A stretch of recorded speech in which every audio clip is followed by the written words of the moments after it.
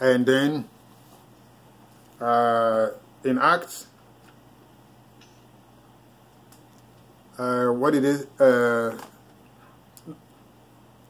they were there and they found out that they've been incarcerated. They cannot go anywhere.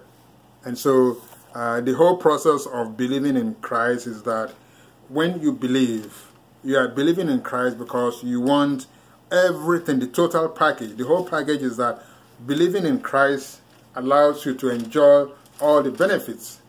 And when the jailer said, "Oh, what must I do to be saved?" They told him, "Believe in the Lord Jesus Christ and you'll be saved." So that is a foundation. And when the benefits of that is that once you have Christ in you, dwelling in you, you are able to manifest the fruit of the Spirit.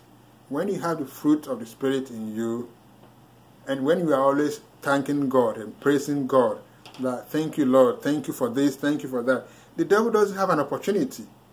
Or when you are always saying, "I believe in God, I'm healed, I'm well, I'm strong," when you are using positive affirmations on everything positive, then you know God has done it for you.